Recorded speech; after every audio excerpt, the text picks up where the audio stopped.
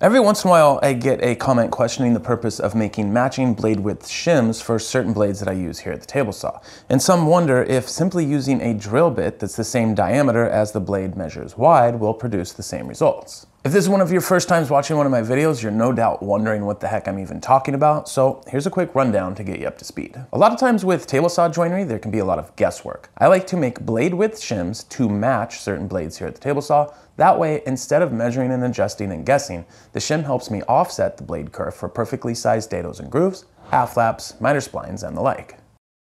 Now, I already have a whole bunch of videos explaining how to easily make a shim to perfectly match any saw blade and some of the different ways you can use it here at the saw, and I'll link them down below in the video description for those of you that are interested in learning more. But today I want to satisfy my own curiosity once and for all and see if this old carpentry trick really does work for woodworking. So we're gonna bust out the old beater crosscut sled, which, if anyone's wondering, works pretty great since we outfitted it with the zero clearance tape, and I'm gonna set it up to make dados to accept a scrap of 12mm birch plywood.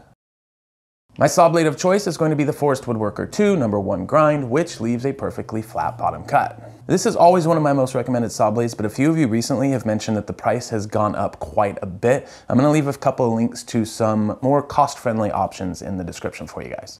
Now this blade claims to be an 1/8 inch wide, but I measured just a bit shy. I'm gonna use two different drill bits just in case, an 1/8 inch standard twist bit and an 1/8 inch brad point bit, both measuring pretty darn close to what the saw blade measures, but still not an actual 1/8 of an inch.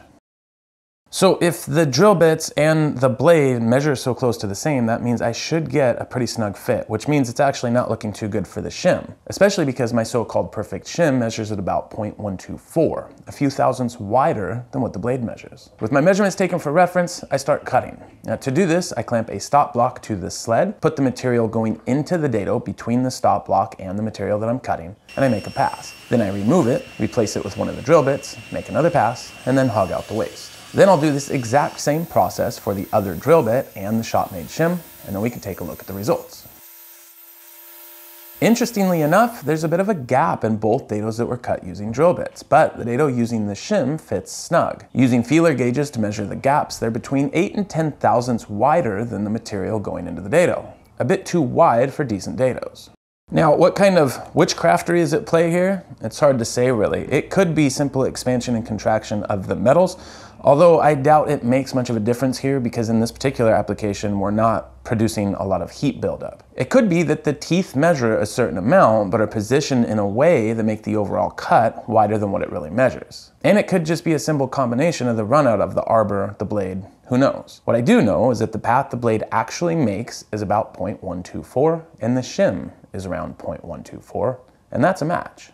And the truth is that your results might differ from my own because different drill bits, blades, even material can all claim to be a certain measurement and yet fall outside of those specs. But in reality, sometimes the drill bit trick works and sometimes it doesn't. Sometimes none of these hard measurements really mean anything at all, and it's best to let the materials do the talking and see what plays well together. And hey, even if sloppy dados are perfectly acceptable for whatever work you do, this trick could still be beneficial if you ever find yourself wanting to make miter splines. That's all I've got for you guys today. Thanks so much for watching as always. We'll see you in the next video.